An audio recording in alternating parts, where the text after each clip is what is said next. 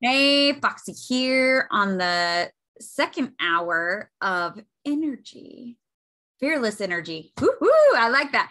Fearless energy. So I am here with three beautiful ladies from the community. Does anyone have anything they would like to mastermind around energy? Fearless energy? Are you pointing at yourself or Nicole? The chat box. Oh. I wrote it in the chat box. So masterminding around the energy around goals to set them or not set them. And Nicole's post that she found and just like the conversation that we were having earlier. I think that would be great to mastermind about. Okay. Awesome. So to let everyone in on what we were talking about, Suze asked us about in the Create Energy Hour, if we had any goals for the month, because it's the beginning of the month, day 2. And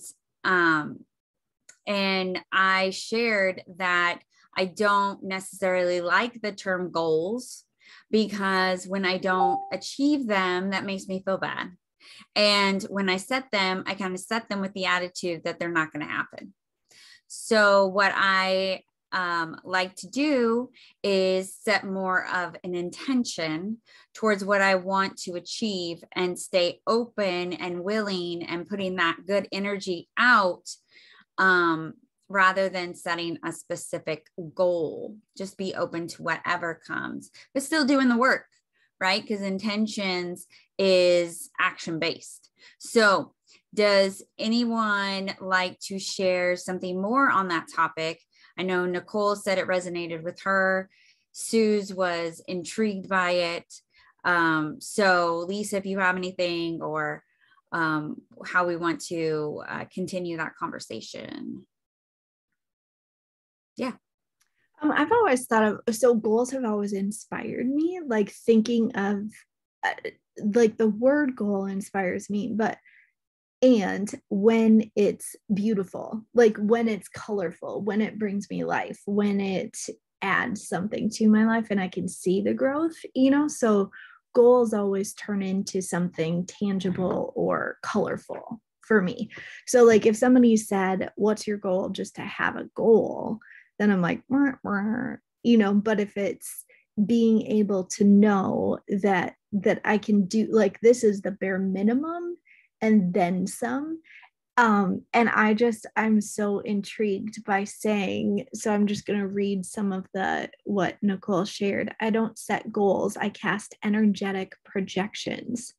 Context for my life, greater than any number, greater than any dream reality I could create in my mind.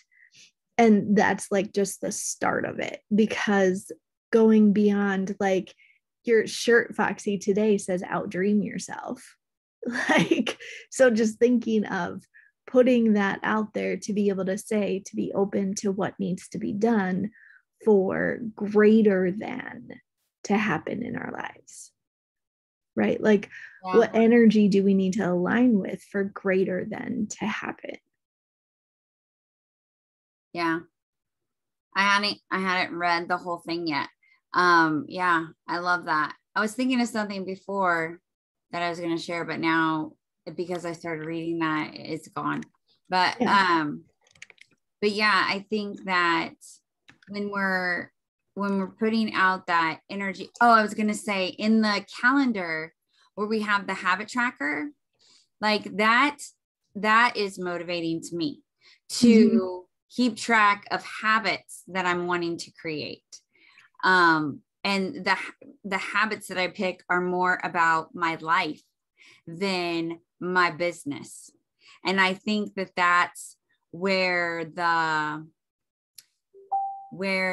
like it shifts for me, because I feel like I have more control over my life when it comes to like creating habits than I necessarily have of results of my habits in my business, if that makes sense.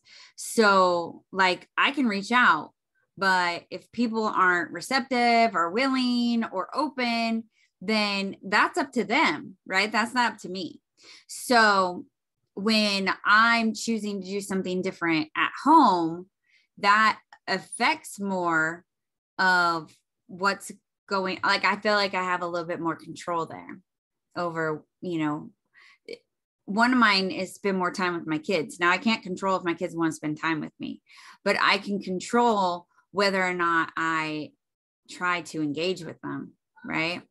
And I actually spent time with both my older girls yesterday, and it felt good that I didn't just sit on the couch and watch, TV like I normally do, but I like went in and I played cards with my 14-year-old. We played a bunch of different cards. I taught her how to play poker.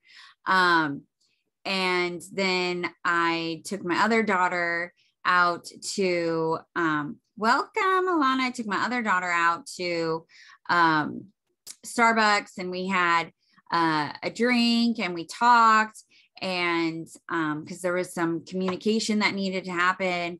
And then, we cuddled on the couch and watched some TV together.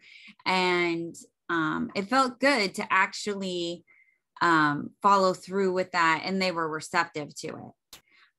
So yeah, but we are over time. So I will pause this. Oh, no. Okay.